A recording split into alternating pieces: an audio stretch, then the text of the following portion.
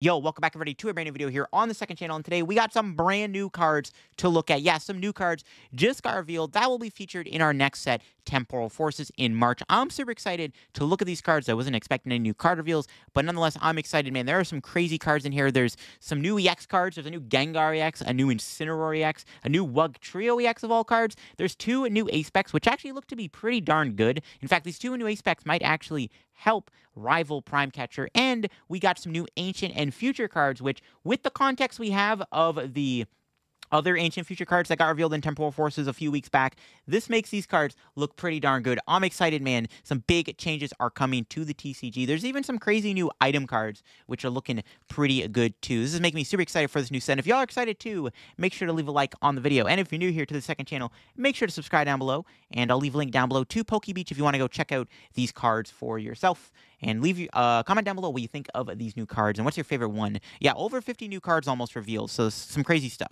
Starting off, we have a new Metagross line. I'm going to be honest with you, the new Metagross isn't anything special. It does, like, damage, nothing too crazy. The Metang is actually kind of good. So it's got the ability Metal Maker. It's a mini version of Magnezone.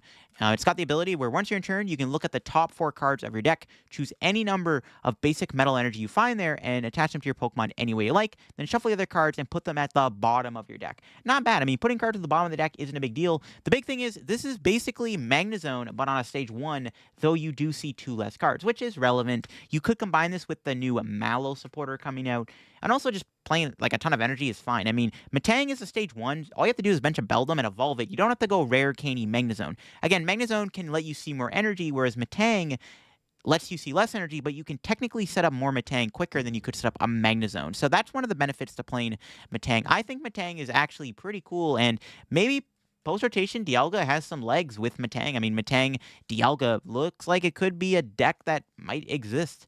Yet to play a lot of energy, but pretty sure Adaman's not rotating. I mean, that came out in, what, Astral Radiant? So a lot of cards are still going to exist for Dialga. Dialga Metang might be the new Dialga Metagross, and this might be better because you're not relying on setting up a stage 2, which is nice. Next up, we have a new Raichu line. It does have the attack Winding Bolt, which for a Lightning and a Colorless, keep in mind, it's stage 1. You could play Reversal Energy with it. Does 50 damage to each Pokemon with damage counters on it other than this Pokemon. So it's kind of like the Raichu from Evolving Skies. It does 50 damage to each Pokemon V in play. This one can do it to any Pokemon. Now, Manaphy can prevent this, but if you're already playing like a spread deck, like, I don't know, Miss Magia spread, or with Hisuian Braviary, Electivire maybe, if you take out the Manaphy, you can then use Raichu in the late game to just take knockouts. It's not the worst card ever. 50 damage to each Pokemon damage on them does mean you can also hit yourself.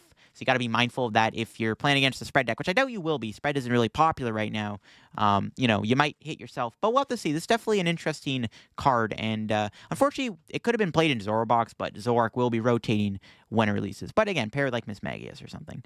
And yeah, we got a new Wugtrio EX. Now, it is a Lightning-type Pokemon because it is a terrestrial. It does require water energy. It is a stage 1. It's got the attack Trika Pump. The main kind of attack for 1 water discards up to 3 energy from your hand, and then you can choose one of your opponent's Pokemon, and it does 60 damage to that Pokemon for each energy you discarded in this way. So you can only do 180. You are capped. It says up to, so you're forced to only do 180, but a 180 snipe ain't bad.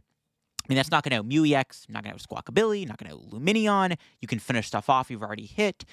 As a Lightning Pokemon, if you bring in Pidgeot to the active spot, you can hit Pidgeot for weakness in the active spot. It's not a bad first attack. It's like a worse Goldango because there's no like unlimited damage. Unlimited damage would make this actually a pretty ridiculous attack, but 180 cap is fine. The other attack, Tingly Bolt for 2 water, does 120, and then forces your opponent to be unable to retreat in the active. So not bad. I mean, retreat locking attacks are never really that bad to have in the game, but yeah, not a bad first attack. I think that's the main trait of it. I'm not sure what Wugtrio would be played with. I guess you could play it by itself. Obviously, Manaphy can stop the first attack from working, which is unfortunate, but maybe it could find a home. Maybe play it with, like, Shenpao. That could be kind of ridiculous, but this could be a funny tech card to play in Shenpao. But I guess, like, most of the time, if you're playing in Shenpao, you're already benching Manaphy. I don't know. The first attack is really cool. Keep in mind, though, you can't use it on bench Terrestrial. So if you're playing against Charizard, you can't hit the Charizards for 180. So keep that in mind. But cool first attack, synergizes with Superior Retrieval. It's a cool card. Next up, we got a new Gengar line. Yeah, we got a new Gengar line. Crazy stuff is happening. But is this Gengar playable? Well, it has an ability. It's got Corroding Curse, which whenever your opponent attaches energy from their hand to one of their Pokemon, put 2 damage counters on that Pokemon. So we've seen this ability before. on Gengar cards too, and it's never really been that good. Now, as an EX, this does mean, well, you'll have a reason to put the X in play. If it's a good enough attack, then that ability will kind of just be an additional cherry on top. While its attack Trick Step for 2 Dark does 160 damage, you may move 1 energy from your opponent's active Pokemon to one of the bench Pokemon. Not terrible. Energy manipulation can be kind of annoying for the opponent. Like if you're playing against Charizard and they've exhausted a few fires, you can like move a fire to like Rotom or Manaphy or Jirachi, which obviously they don't want to have an energy on those Pokemon. So that could be a cool, annoying attack. It is a dark Pokemon, so you're hitting Gardevoir for weakness if that's relevant. I don't know. It's an okay card. Nothing too crazy. I think there's a couple Gengars that are in the format that you could pair this with as an extra, like, kind of attacker. So I don't know. It's cool. The ability's kind of mediocre. They've done this before. I wish this card was a little better, but we'll see. Again, that first attack could be kind of annoying. Or the main, well, I guess main attack, not first attack. It's the only attack it has. But it's not a terrible card, but nothing too crazy. New Shiftry is kind of interesting here. It's got the attack Expelling Tornado, which for 1 grass energy chooses up to 3, or chooses 3 of your opponent's bench Pokemon, sorry. Shuffle all of your opponent's other bench Pokemon and all cards attached to them back into their deck. So if your opponent has basically, I think, 4 more bench Pokemon, this attack does work. Which is interesting because you choose 3 Pokemon, and then all the other Pokemon that you did not choose go back into the deck. So you are in control of what you're shuffling back in, which is kind of cool. So if you say you're playing against Charizard and their board is like Pidgeot, active Charizard, Charizard on the bench, Jirachi, Manaphy, you can go like counter catcher Rotom and then shuffle 2 Zards back into their deck. They would keep the Pidgeot, but you'd still put the Zards back. So that's a cool attack. Nothing too crazy. It's a bit gimmicky, but it is a cool attack nonetheless. And it could be annoying. Maybe some kind of weird Shiftry control deck can pop up. I don't know. It does have the attack Enter Loop, which for a double turbo can do 140, and then it returns an energy from this Pokemon back into the hand. Not bad. You can keep the double turbo that you use, which is kind of cute. It is a grass Pokemon, so I feel like this card is just good against Charizard. You're either forcing Zards back in the deck, or you can KO them potentially with the other attack. So I don't know. It's a cool card. A bit gimmicky, but we'll have to see. New Feraligatr. Now, we haven't had a really good Feraligatr card in a while. Will this change anything? Well, it does have an interesting ability, Torrent Heart. Once you're in turn, you may put 5 damage counters on this Pokemon. If you do, this Pokemon's attacks will do 120 more damage to your opponent's active Pokemon, because your main attack, Great Wave, for 2 water, does 160 damage. During your next turn, this Pokemon cannot do Great Wave. So, if you do the ability, you can do 280 damage for 2 energy. Honestly, not a bad card. I mean, for a 2-prize Feraligatr, that's not bad. I mean, that's pretty good damage output. 280 damage for 2 energy is nice. It is a water Pokemon. You could play this with Palkia, Excalibur. Well, yeah, I don't know. Stage 2 feels bad, but Palkia for sure could be good. So, not bad. I mean, this is not the worst Feraligatr we ever got. There was a Feraligatr in Fusion Strike, which potentially either discarded your top 5 cards or your opponent's. It was miserable. This one, not so bad. It's fine. It's more of a rogue deck. I wouldn't really call this meta. It's probably not going to be meta. But it's more of a rogue deck. It is a cool card nonetheless, though. It is nice to see like a somewhat playable Feraligatr. It's a new Whimsicott here. We've had some interesting Whimsicotts in the past. This one has the ability Lifting Heal. Once during your turn, when you play this Pokemon to evolve one of your Pokemon, you may use the ability Heal all damage from your active grass Pokemon. If you do, discard all energy from that Pokemon. So that's a little awkward. Now, it's only when you evolve this Whimsicott from the Cottony. Now, the effect is nice. Fully healing grass Pokemon is nice. Grass Pokemon really haven't had much support recently. I feel like grass Pokemon, despite, I actually was talking about this on my stream earlier today. I was saying how grass Pokemon have all these really good cards. They have like a mini Welder. They have Fortress. They have a Rain Dance Pokemon on a stage 1. But yeah, grass Pokemon just never see play. This card probably won't be making it any better because you have to discard all the energy. If this didn't discard all the energy, this maybe would have been playable. If you didn't have to discard all the energy when you evolve it, this could have been nice for grass decks. But I feel like Whimsicott is a little too gimmicky for grass decks. There's a new Relicanth. This card's actually pretty crazy. So it's got the ability Deep in Memories.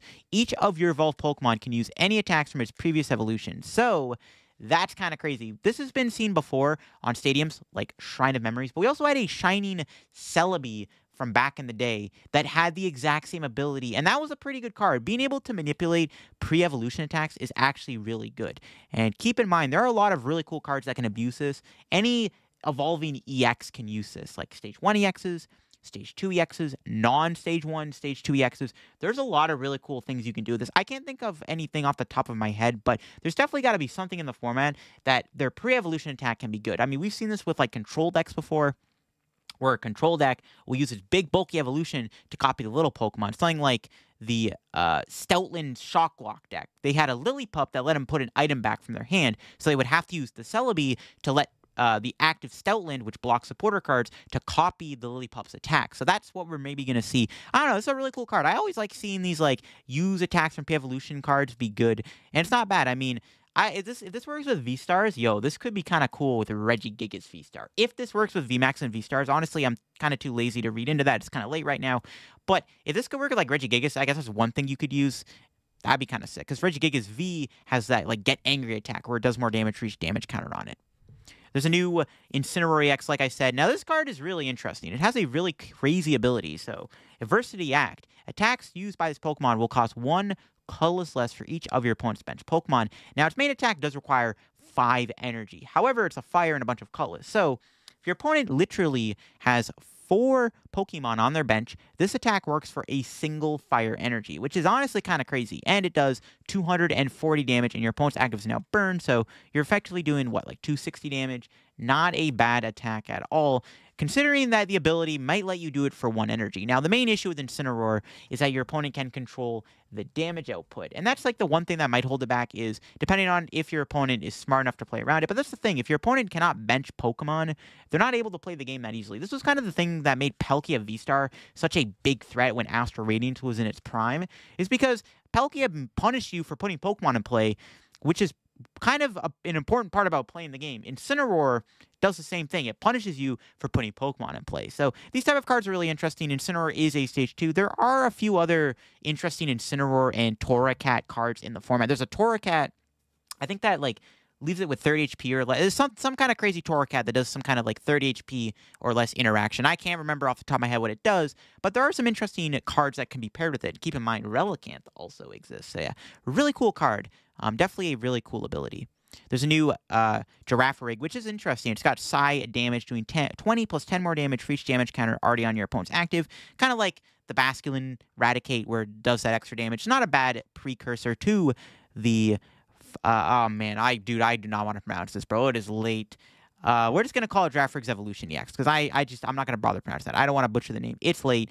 I just streamed for 4 hours. It does have the ability Armor Tail, prevent all damage done to this Pokemon by attacks from your opponent's basic EXs. So, it's an interesting card. Now, unfortunately, Charizard will still just eat this thing up, because once again, Pokemon, they love Charizard. They don't want Charizard to be countered super easily. If this was immune to all EXs, that would have been kind of insane. Now, it's not a bad ability, though, because you're still immune to stuff like Miraidon, Shenpao. Unfortunately, Roaring Moon would Frenzy Gouging you, but you could play Mist Energy if you wanted to with it. So there's some interesting cards that can block. I mean, there's all these new EXs like Walking Wake, Gouging Fire, Raging Bolt, Iron Leaves, Iron Valiant. All these basic EXs will block or be blocked by this. Not to mention, as time goes on, when we get more EXs, this card actually could become a bit better. So that's one thing I'll say. Well, this card might not be spectacular right away, and with Charizard being popular, obviously Charizard is just going to destroy this card. This actually could see play at some point when eventually we get more basic Pokemon EXs in the game over time, and they maybe start to dominate. It does seem like we're heading in that, like, big basic meta, and that could be a good thing for this card. So definitely an interesting card.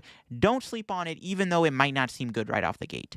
There's a new Roaring Moon, which is kind of insane. Now, this is actually a really playable card. So it's got Vengeful Feathers, which for 2 dark energy does 70 damage. This attack does 10 more damage for each ancient Pokemon card, or ancient card, sorry, in your discard. Not ancient Pokemon, any ancient card for that matter. That ain't bad. Now, 70 base damage is fantastic. Thankfully, they did give it a good base damage effect, not like 20 base or 10 base or 20 times. It's just flat out 70 plus 10. So you already get to do a nice chunk of damage beforehand. Obviously, you are an ancient Pokemon. You can play Sada, Ancient Capsule, all the other ancient cards like Brute Bonnet. You can play Roaring Moon EX. You have all these other ancient cards. There's a few new ancient cards we're also going to be looking at very shortly here that this card could be played with. Plays with, like, discarding cards like Squawkabilly, Pokestop, just ways to discard ancient cards. This is going to be doing a lot of damage, and I definitely like it. I think it's a pretty playable one-prize attacker. So we'll have to see if this card ends up seeing play. We got a new Great Tusk here. It is an ancient Pokemon, keep in mind. There's a new Koraidon card, which I will look at in a sec. For some reason, it's not up on PokeBeach for me, but I have it up on Twitter. I'll pull that up in a sec. But we got Great Tusk, got Crust Collapse, which for a double Turbo Energy discards the top card of your opponent's deck. However, if you played an ancient supporter from your hand during this turn, discard 3 more cards from the top of the deck. So if you play a Sada this turn, or the other ancient supporter card, that I think is coming out, you can discard 4 cards, which ain't bad at all. Discarding 4 cards isn't bad. You can also put a double turbo on it, build up your bench. For a mill attack, this isn't bad. This actually could be pretty good in Roaring Moon, or any ancient deck for that matter. Because what you can do is you're playing against like a control deck or something, or a stall deck, you can use this at the end of the game and aggressively mill them. That could be kind of cool. So there are some cool things this card could provide for those ancient decks, where all of a sudden, maybe if you're playing against Snorlax in the late game, you can come out of nowhere with a Crust Collapse and deck them out. So there are some merits to that. I did want to look at this new Koraidon card here, which isn't up on Poke Beach. New Koraidon right here. So it does have, I guess I got to zoom out a bit. It's got the attack, Primal Battering, which does 30 damage times the amount of your ancient Pokemon in play. So it's just one of those Pokemon that does a bunch of damage for each ancient Pokemon in play. Not bad at all. You know, you're doing, what, 180? It's not terrible. Not too bad for a one-prize beat stick. Could be the partner, actually, to pair with the Roaring Moon, potentially, in some scenarios. But yeah, not a bad card. It does require fighting in a colorless, but if you're already playing, like, an ancient deck, you're probably already playing, like, a mix of energies with Earthen Vessel. So there is that. So 3 pretty good ancient basic Pokemon right off the gate. And that's what I was happy to see. I was happy to see these new ancient basics that actually could be playable. You know, these one-prize basics.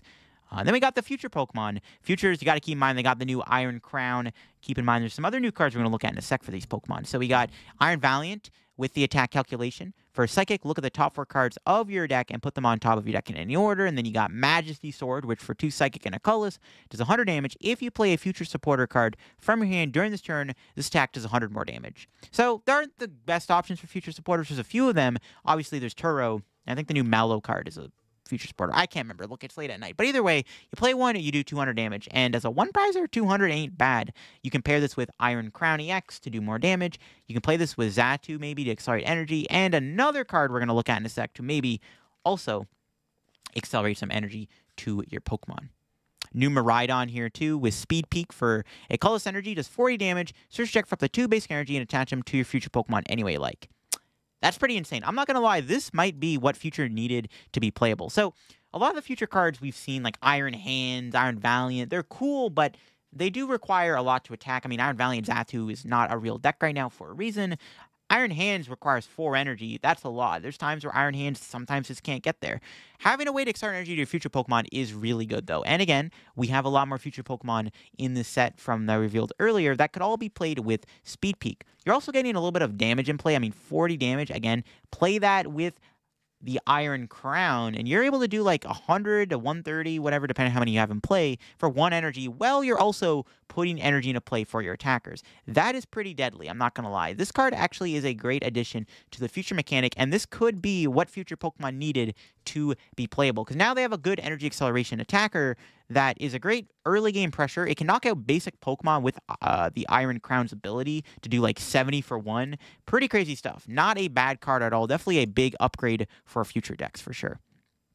Pokemon just love Miraidon for the record. We got Iron Treads, another future Pokemon. If it has a future booster energy capsule on it, it is both a fighting and metal type.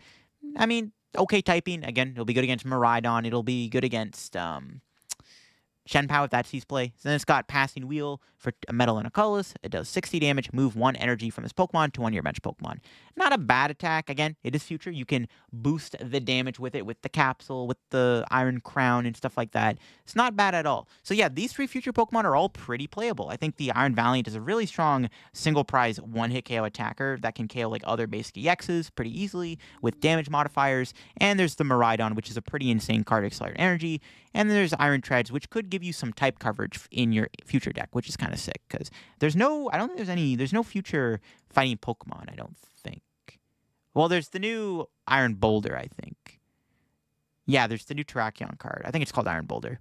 So maybe it's good. I don't know. Either way, not bad. We got some crazy new items. So we got Order Box. If you use this card, your turn ends. Search your deck for 2 items, reveal them, put them in your hand, and then shuffle your deck. So it's okay. Not bad. Nothing too crazy. This could be good in Charizard, I guess. If you play it turn 1, you can get like 2 rare candies. And if you don't get Iono, you're like guarantee the rare candies already. Could it be better than Rotom? Maybe, maybe not. Hand Clipper is a ridiculous card. So there is a very interesting Amoongus card that I saw that might actually make this card kind of insane. So Hand Clippers, both players discard cards in their hand until they have 5 cards left. That's a pretty insane item. We've actually seen this effect on supporter cards before. There's a Hue card from way back in the day in Boundaries Crossed where it did the exact same effect on a supporter. And that's crazy that they put this on an item card. I'm not going to lie. That's kind of insane. So there's an Amoongus card that if you discard it with the effect of an item card, your opponent discards their entire hand. So essentially, if you play this with Amoongus, you can make your opponent have a 0-card hand. Bro, that's crazy, bro. This could be a good control card. Obviously, there are cards in the meta that are like, okay, if I have like a Bibarel in play, I don't really care about Hand Clippers, but making your opponent lose their entire hand is insane. There are so many crazy plays you can make with that, and just making your opponent lose resources they don't want to lose is ridiculous. This card is kind of scary with that Amoongus card, I'm not going to lie. It's kind of a ridiculous combo. This card is like really good in general. It's also very good for control. That's one thing that I hate is like they just gave Snorlax another really good card to play because now you can force your opponent to lower their hand if you can infinite loop them, and you could use this against Snorlax though too. That's the other argument. So it's like this could be good in Snorlax, but also could be good against Snorlax. I don't know. It's an interesting card for sure, and it's kind of insane they put that on an item card. A new emergency board dropped, and I'm a fan of this card. I'm always a fan of these pivot items, and that's what this card is. It is a pivot tool card. The Pokemon this card is attached to pays 1 colorless less to retreat. If that Pokemon has 30 HP or less, it doesn't have a retreat. So basically, if you're active for whatever reason has 30 less HP, it will not be able to use this tool and it will have no retreat. However, it does give you that 1 less retreat. So immediately this is going to be played in Lost Box. It'll give Comfey a free retreat pivot. I'm always a big fan of these. Now, these free retreat pivot cards usually have some weird effect where, like, Escape Board, you could use it even if you were asleep or paralyzed or whatever. There was Air Balloon, which just flat out took 2 retreat. And then there's Float Stone, which gave you a free retreat. And now there's Emergency Board, and there's U-Turn Board also. So there's these really cool, like, board cards that give you retreat pivots, and I'm a fan of these cards. I'm a fan of these. I think these are very healthy cards for the game. This would have been really good with Mew from Celebrations. Unfortunately, that did rotate, however. We got Bianca's Sincerity. Heal all damage from one of your Pokemon with 30 HP or less remaining. Yo, if Serena ever becomes BDIF, right there, boom, Serena EX gets countered by Bianca. Not for real. This is an interesting card. Not sure how good it will be, but it could be good in a deck that can tank a hit. You have to have 30 HP or less, so you have to, like, literally just hold on and survive the turn. Maybe this could be good in, like, a stall, like, Articuno strategy. I don't know. It's an interesting card. We'll have to see. Eerie is kind of a powerful card for control. So Hand Clipper could be good for control, and so can Eerie. Look at your opponent's hand, choose 2 items you find there, and discard them. Yeah, that is definitely a supporter card. I'm surprised they printed this. This is a very strong supporter. It's kind of given me gets to see flashbacks, not gonna lie. Now, this could be really good against Charizard, because you're playing against Charizard, you can discard 2 rare candies. That's kind of insane. You can get rid of all kinds of items. Like, that's pretty powerful, dude. Being able to discard items is good. Now, it's not trainers, thankfully. That would have been a little too good. Items are still good, though. I mean, again, you're milling potentially switches, rare candies. That's pretty good. That is a really strong effect on a supporter, and, well, if Snorlax would ever survive rotation, which I think it will, to be honest, this is going to be a big reason why Snorlax control will be good, is this card exists. This is I mean, now you have Misfortune Sisters and Eerie to get rid of switches from your opponent's hand. That's kind of disgusting, not going to lie. All right, we got 2 new ace specs, both of which are for future and ancient Pokemon. We'll start off with Drum of Awakening. Draw a card for each of your ancient Pokemon in play. Okay. Not bad. For an item card, you can draw a bunch of cards for each ancient Pokemon in play. So, debatably, depending on what you got in play, you might have a Greninja, Radiant Greninja. You might have a Squawk in play. You might have a Mew EX, maybe a Moltres. Well, actually, Moltres rotating. But you might have like 2, maybe 3 Pokemon that are non-ancient. So maybe you're drawing like 3 to 4 cards of this. However, as an item card, that ain't bad. Being able to draw a bunch of cards for each ancient Pokemon in play on an item ain't bad. It's extra draw support. Now all of a sudden, Roaring Moon can see even more cards in a turn. They have Sada, Pokestop, Greninja, Squawkabilly, and now they have Drum of Awakening. You can also play this with Darkrai in Roaring Moon to get it back, so that could be kind of cute too. So definitely a pretty strong trainer. And I like this because this could actually replace Prime Catcher in a deck like Roaring Moon, because if Roaring Moon wants to play an ace spec, I mean, they'd either play this or Prime Catcher. This might be the better option because you get to draw more cards and set up a lot more easier. This could also be really good in the combo Energy Switch Roaring Moon deck because now you can get even more pieces quicker. All right, we got Reboot Bot, another fantastic ace spec, especially for the future Pokemon. For each of your future Pokemon in play, choose one basic energy from your discard pile and attach it to that Pokemon. Yeah, that's also pretty ridiculous. Energy acceleration for future Pokemon on an item.